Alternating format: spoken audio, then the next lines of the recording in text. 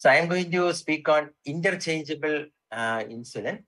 And we have been listening to Mithun, and this is just a continuation of what Mithun has left over. And I will be discussing on why we should require an interchangeable glargine for our country. And this is a snapshot from a wax museum added to say in London. And sometimes it is very, very difficult to differentiate between the original and the replica. Of course, this is not meant for that. But when you are having multiple choices in the market, when you have multiple biosimilars in the market, it becomes even more difficult for an ordinary doctor, even an expert, to pick up the best from among the lot.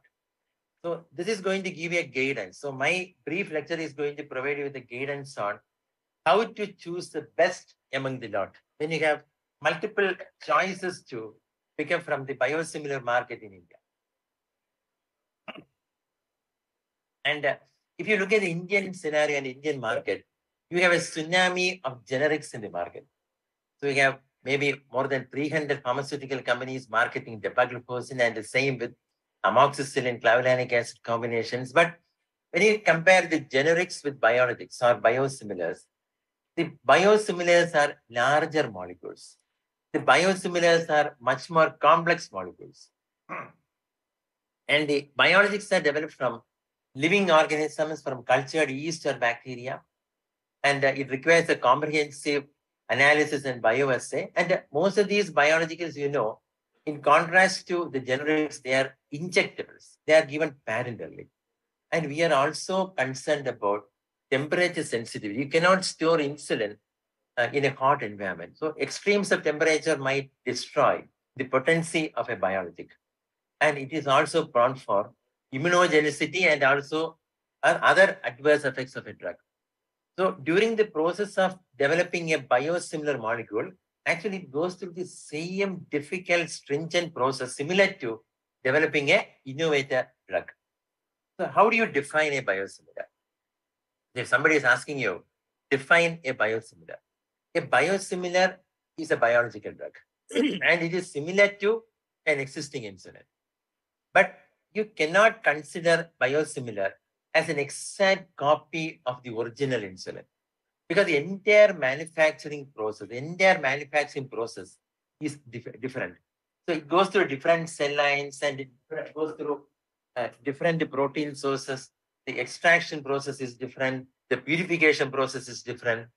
And biosimilars are not bioidentical, and biosimilars are not to be considered as biomimics or biobetters. So now the question is why we are here at Diabetes India. Why we keep on organizing conferences. Dr. Manoj Chawla is organizing another big program in the month of May from 5, 6, and 7th onwards. Midun, Manoj, myself, Benshi. So all of us are organizing a DTech course. So why are we requiring newer therapies? Why do you require the technologies, newer medications? Why do you require continuous education process? The reason is every 5 seconds, someone in the world is dying of diabetes. So every 5 seconds, there is a death due to diabetes. So we require continuous education and learning, and we need to adopt whatever is new and with evidence to be offered to our patients. Because that is a scenario globally, where though we know that diabetes needs to be diagnosed early, we are diagnosing it very late. We know that insulin was started very early in diabetes, but unfortunately, insulin is still provided very late in diabetes. And we are treating complications rather than preventing the complications. So earlier the better, but it seldom happens in real life. And the entire objective of this discussion is to make you aware of the fact that we have now the tools with us. We do have the formulations with us so that we can start insulin sufficiently earlier, rather than in the Indian scenario, we are waiting for almost 1 decade. It is 8 to 10 years of waiting before you start insulin. And by the time you are starting insulin after the onset of a neuropathy or a retinopathy, when you are probably convincing the patient, of course, you are having 2 complications, my dear friend, and now please allow me to start insulin. That shouldn't be the scenario. we should be able to start insulin ideally before even the onset of a neuropathy or a nephropathy. And that is why you require solutions. And we need to convince our patients that insulin is to be started early. And for my patients, I used to show them some pictures. By the time diabetes is diagnosed, 50 to 70 or even 80% of the beta cells have declined. And the insulin secretory deficiency is an ongoing process, it's a continuous process. And when somebody, for example, if you are the doctor who is starting insulin early, then I would call it is an intelligent decision by a brilliant physician. Because you will be the doctor who is starting a basal insulin very early, who will be helping your patients. You'll be supporting your patients in preventing the long-term complications of diabetes. It is possible. And we know this for many, many decades. If you're starting insulin sufficiently early, even after 10 or 20 years, they will require only very small doses of insulin. Number one. Number two, you are going to control diabetes aggressively and you are going to be successful in preventing most of those complications. And even a high school child knows that hemoglobin A1C, if it can reduce by 1%, it can even reduce the deaths by 21%. So we are aware. We are aware for many, many decades. And even doctors in other specialties, even a general practitioner is aware. Because all of us are attending the conferences, all of us are learning and reading.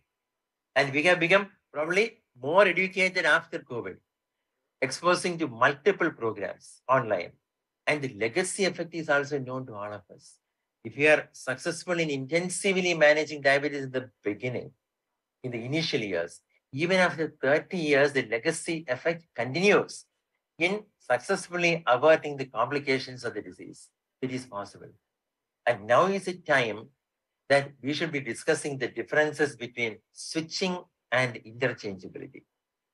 Switching one drug to the other, can be done only by a doctor or a healthcare professional. Whereas in the United States, if a drug is given, the designation is interchangeability.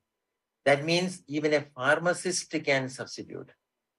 One medicine can be given for the other. So if the prescription is for the original Glargine Lantus, the pharmacist can substitute it for Biocon's Glargine because it is now found to be an interchangeable Glargine. It can be safely given instead of the original insulin, and that too at a very, very low cost. And how can this happen? How did it happen? It has happened because of robust evidence which has been generated from well-conducted randomized clinical trials. So let us now go back to what has happened in the past. Biocon's Glargine got approved in India in 2009. And all of us have been using this insulin for a long time now. And then it has been approved in Malaysia, in some of the countries in Asia. And I have been fortunate to lecture in some of these areas. And I still remember those good old days. And off late in 2020, the US FDA has approved Glargine, Biocon's Glargine. And that has been a milestone, a big accomplishment for the Indian pharmaceutical. I would say that it is a made in India discovery, which is globally now accepted and adopted.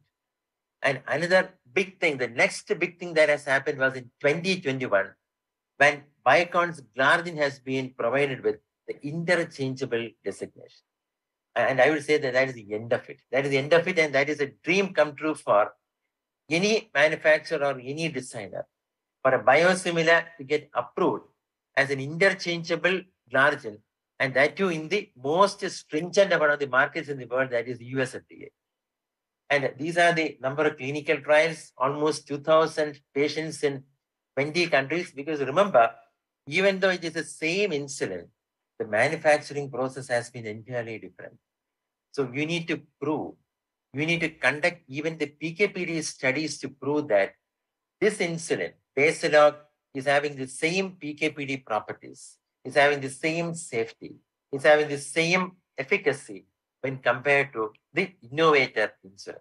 And you have the Japanese studies, you have the Malaysian studies, you have the India-based log study, the US process change studies, the real-world evidence, and so on. So in the next 5 to 10 minutes, let us go back to the classrooms, and I will briefly go through. So let us go through some of these pivotal clinical trials, which has culminated in the approval of these drugs in one of those developed nations, especially in the United States. So I will start with INSTRIDE-1. And INSTRIDE-1, as the term indicates, it is a study conducted in subjects with type 1 diabetes to establish the efficacy and the safety of Biocon glargine. And this has been a multi-center study. Remember, this is for the approval as an indication.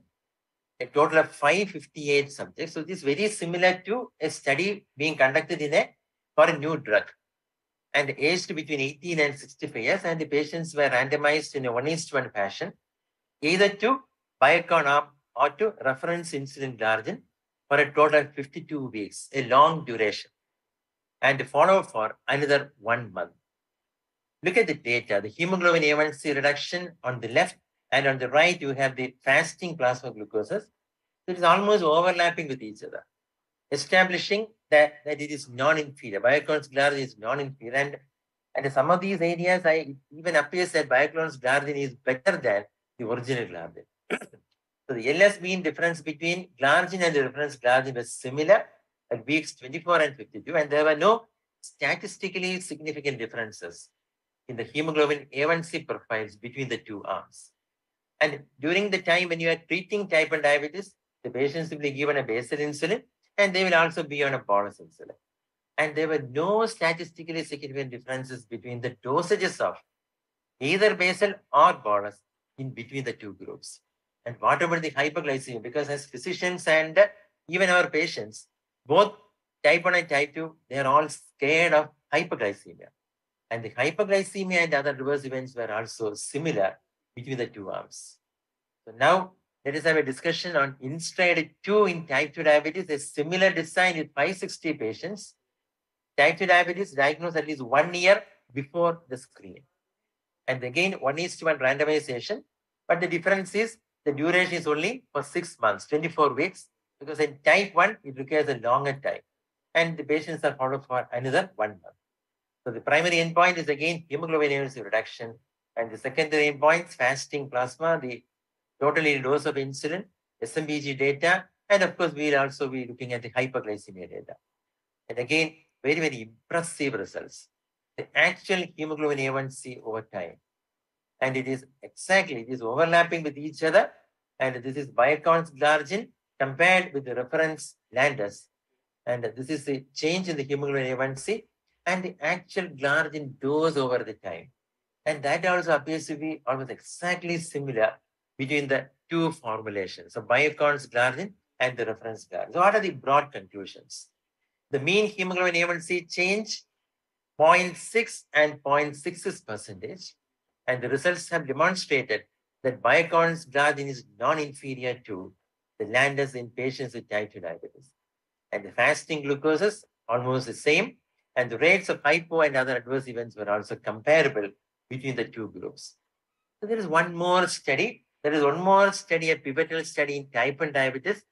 And it was also a regulatory requirement. And there is something very special in this study. It was a switching study. And there is a switching sequence. It is not a study which is similar to INSTRIDE-1 or 2.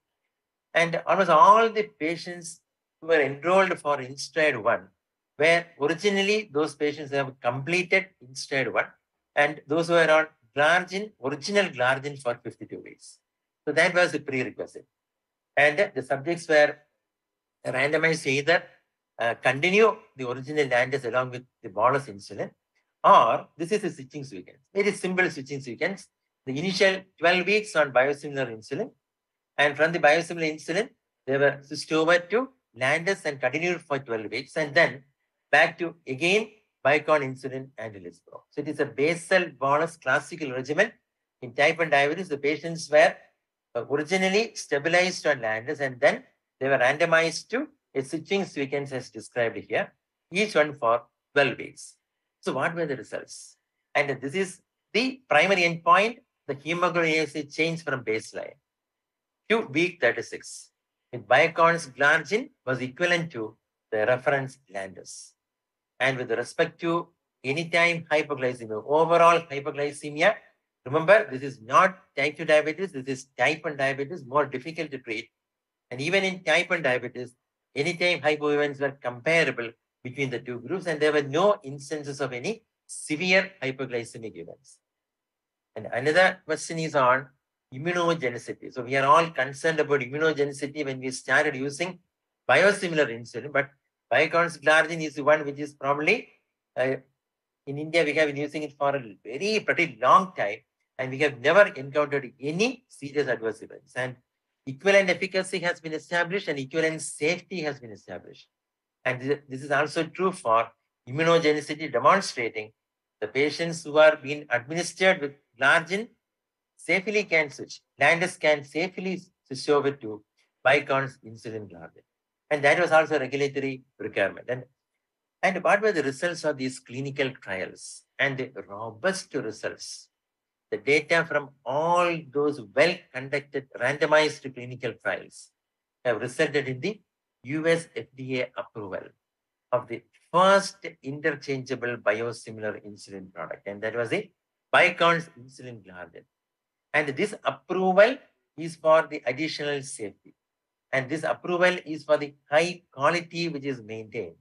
And for the potentially, very important because insulin is highly priced globally. And this is a cost-effective option for treating diabetes. And of course, this is an interchangeable insulin. So I will spend another 2 to 3 minutes with a switching study from India conducted from our own country. And this is conducted by Dr. Supradik from Kolkata, a good friend of all of us, a retrospective study in type 2 diabetes with chronic kidney disease. And here the hemoglobin A1C reduction was 2.83%. And there were also no significant increase in hypoglycemia. So switching from a reference glargine to an affordable and quality biosimilar glargine has resulted in better patient adherence. And this has also resulted in improved health outcomes. So the India switch study, if you closely look at the design and how the patients were initially on glargine, so innovated glargine, and then they were randomized to biosimilar glargine in one arm and the reference glargine in the other arm.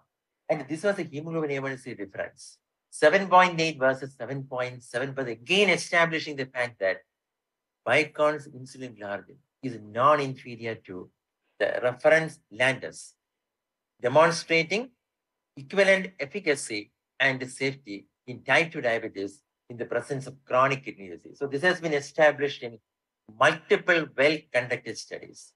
So now going back to the original question, how to pick up the best from among the lot. So there are multiple challenges in the Indian market. We are probably offering the best only to affordable patients. But now the best is available even for the patients who cannot afford. Because in India, we have middle class and the lower middle class, majority of our patients. And we can now confidently move towards affordable options. And we need not delay the initiation of insulin. We can initiate insulin sufficiently early because we have affordable and we have safe options to reduce the morbidity and mortality, thereby ultimately reducing the cost of treating diabetes. So my objective is only to demonstrate the safety and efficacy of a biosimilar, which is an originally made in India formulation. And also to underscore the importance of selecting the best from among the multiple choices of biosimilars available in the market. Ultimately, our patients come first. So thank you, my dear friends, for giving me an opportunity online.